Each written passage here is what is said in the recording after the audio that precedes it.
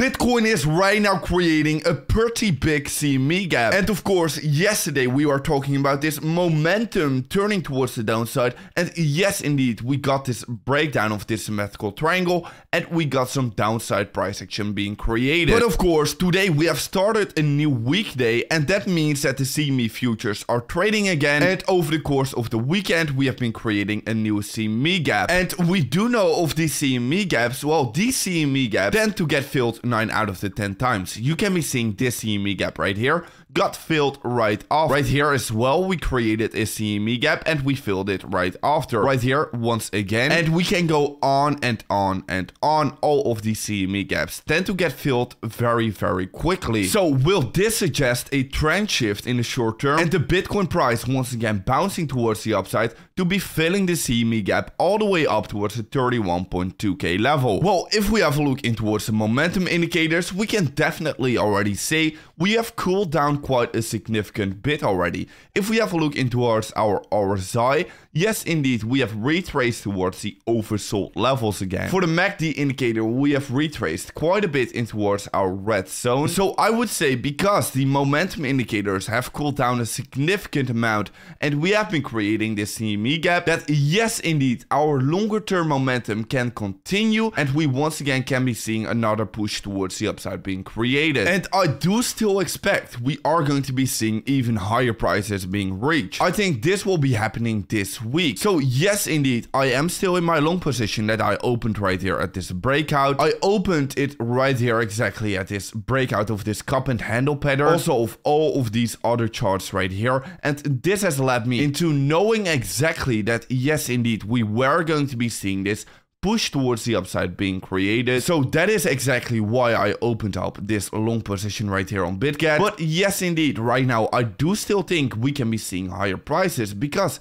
right now we can actually be seeing a very similar move being created as we saw right here, but also as we saw right here, because we are having this previous resistance from of this previous top right now bringing in resistance, and all of these previous times we also got massive resistance coming in from this level. Right now again we are getting rejected because of this level, and previously around it took about half a week before once again breaking this resistance and then get another push towards the upside. And that was our final push towards the upside, and after that we retraced, we consolidated a bit and we continued our price action. And right now once again we are seeing the same exact thing happening. I think whenever we will be breaking this resistance, well then we are going to be seeing another push towards the upside being created towards the 34k level, but possibly even all the way up towards 36k level. Because one thing is for sure, whenever we will be breaking this resistance right here we are currently trading at, well we are also going to be breaking our weekly resistance, and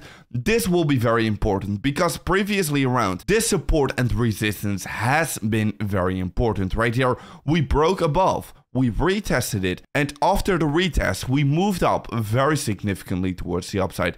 Right here again we retested it here, and after that we moved up very significantly towards the upside. And right here we broke down below it and we got a very big move towards the downside.